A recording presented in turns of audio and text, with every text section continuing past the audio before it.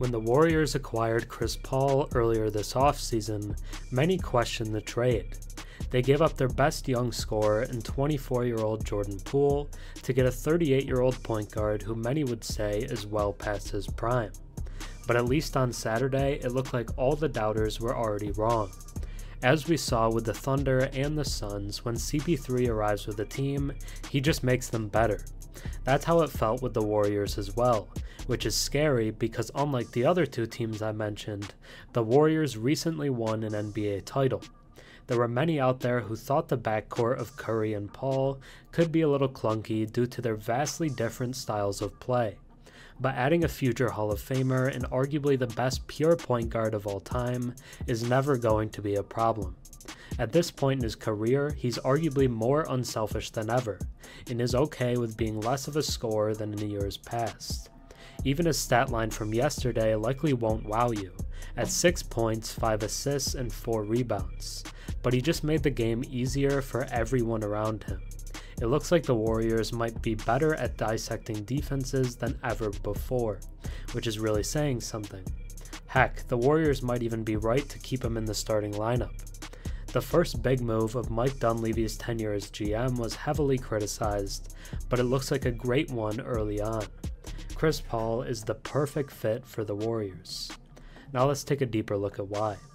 Before we get into the Warriors' new Hall of Famer in the backcourt, if you enjoy my content and watch a few videos of mine, think about subscribing. 96% of my viewers are actually not subscribed, so if you watched me before and enjoy the content, drop a sub and comment down below. It really helps the channel. In a preseason opener that captured the attention of Golden State Warriors fans, Chris Paul wasted no time in showcasing the precise reasons behind general manager Mike Dunleavy Jr.'s decision to bring in the 18-year veteran guard during the offseason. During the early moments of the second quarter and the Warriors' victory against the Lakers on Saturday night, Paul subtly signaled to Steph Curry, suggesting that he set a ball screen. Curry eagerly complied, but rather than using his full 185-pound frame to set a solid screen on Lakers forward Taurean Prince, he deftly slipped the screen. This maneuver left Lakers guard Gabe Vincent in a state of confusion, seemingly anticipating a defensive switch by Prince. As is common knowledge among NBA defenses, even a split second of breathing room spells trouble when facing Curry. True to form, Curry switched a three-pointer with nothing but net after receiving the assist from Paul. Paul ranks among the NBA's all-time greats when it comes to handling the ball, while Curry is arguably the best player when operating without it. For the upcoming season, forcing defenses to choose their poison will be a fundamental aspect of the Warriors' offensive strategy, and this was showcased in a single play during Saturday's game. There's a pace to the game that is fun to watch as a coach, when you just kind of know he's going to be making the right play over and over. Warriors coach Steve Kerr said of Paul after the game, "He understands when we need to pull it back and get into an action or play faster because he understands the rhythm of the game. So Chris is amazing. Really fun to have him on our side, finally." Another reason behind the Warriors' acquisition of Paul, who recorded 6 points and 5 assists in his 13-minute debut, is to improve their late clock offense. While Coach Kerr's offense relies on swift ball movement and quick execution, there are instances when it falters. What happens when the shot clock is winding down?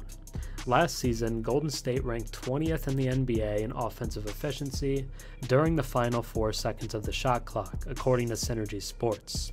During the playoffs, they struggled to find alternatives beyond Curry, prompting Kerr to emphasize the team's need for additional offensive options or counters this season. On Saturday night, Paul demonstrated how he can be the solution in such critical situations. In the middle of the second quarter, as the shot clock was ticking down to single digits, CP3 took a page from the old playbook. He signaled for center Kevon Looney to come over and set a ball screen, then skillfully maneuvered into the lane. With a deceptive head fake, he froze Lakers big man Jackson Hayes and smoothly executed a floater, a shot he's perfected countless times. It was about as close to automatic as it gets.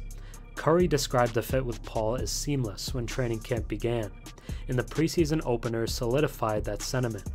Their chemistry was so evident that they even shared a hearty laugh on the sidelines when Jonathan Kuminga delivered a rapid-fire pass to Curry, who was standing on the sideline and checked out of the game. Worries about injuries? Of course. Defensive challenges? Maybe. However, up to this point, the Curry-Paul backcourt is living up to the high expectations. What should unnerve the rest of the league is that their effectiveness will only get better as they grow more accustomed to each other and impart their wisdom to the younger members of the Warriors squad. Chris Paul is the perfect fit for the Warriors. Thanks for watching. I'm Herm. Have a good one.